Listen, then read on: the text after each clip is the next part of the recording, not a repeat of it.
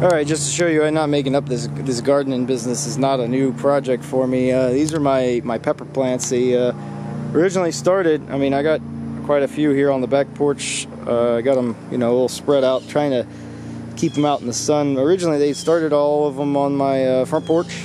They weren't always this big, and of course the size of the pots definitely is a factor. Don't buy the huge ridiculous pots because they're impossible to move.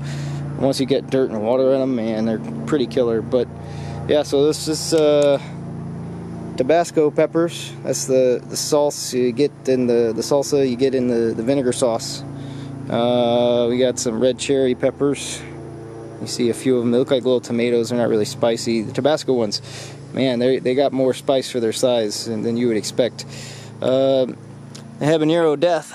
They're not turning colors yet. They'd be orange, this particular kind. But man, one of these about do you in.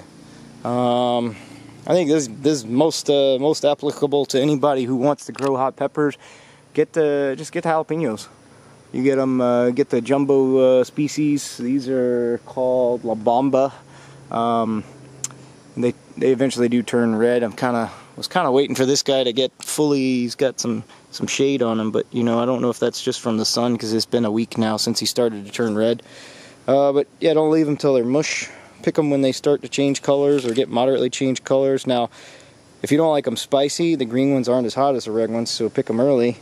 When you pick them, the plant flowers more, so you get more peppers. So the more you pick them, the more you get. So for like the habaneros, I just let them go until they're fully orange because I don't need too many of them and they're death hot anyway. Now the green ones aren't that hot. Maybe I should pick them more. Man, this guy is some kind of bell pepper. He's been sick every day since he was a little thing. He's grown one pepper ever. I keep blasting him with all kinds of different stuffs. He's got, let's see, around here this happens all the time. There's one. It's called white flies. So this white powdery residue is some kind of fly shit. Not joking here. Some kind of fly shit. Eggs and if you put up under a 60x loop magnifier, you can see the little bugs. You'll notice it's kind of like when you shake the plant. You won't be able to see it on the camera, unfortunately, but you'll see like a dust come off. But it's not that stuff. It's actually the flies flying away.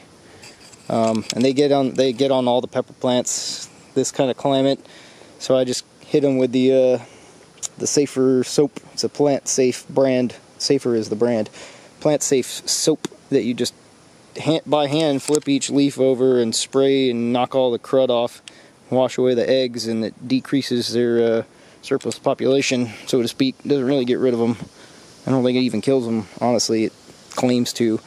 Now, this guy or gals or crowd here, I planted a whole bunch of old pepper seeds. Just kept throwing them in the same pot, didn't see anything grow, and then one day, man, there's like, I don't even know, dozens of stems coming out. So is it one plant? Is it every seed in the pepper sprouted? I think. And then when they're short and leafy and green like this, they really get the white flies. I need to cut them up, put them in some separate pots.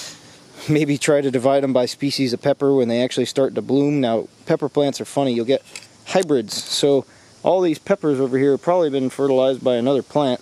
Well, unless they're fertilized by the same plant. I don't know if they do that incestual plant relationship thing. But yeah, so you can get peppers that are fertilized by a different kind of pepper. But it doesn't really change them. They stay the same as their parent plant until you plant them. And then the new plant will be some hybrid of the parents. So, yep. I got the Christmas cactus over here. This guy's great for gifts. You just chop a chunk of them off and stick them in a pot, and a little bit of prayer and water, and you get another Christmas cactus. They grow out of control around here because they just water and heat. This orchid. That's an orchid. Every now and then he gets a real tall stem and has a big nice flower. And this is purple basil. So he's flowering right now, actually, which is probably somewhat interesting. But yeah, so purple basil is like basil, but he turns purple. and you get the young purple leaves, they got more flavor or something. It's, I don't know. It's like basil, but it makes your tongue go numb. Maybe I shouldn't eat the leaves, but yeah. So pepper plants, and of course over here got the water barrels. Maybe I'll have to do a separate video on the water barrel system. I'll get to that. But yeah, you know, didn't just invent this gardening business over here as an excuse. I've been doing this for years, and I thought, well, gee, I should go whole hog and see if I can learn a thing or two, and if I get something useful out of it, maybe I'll start selling.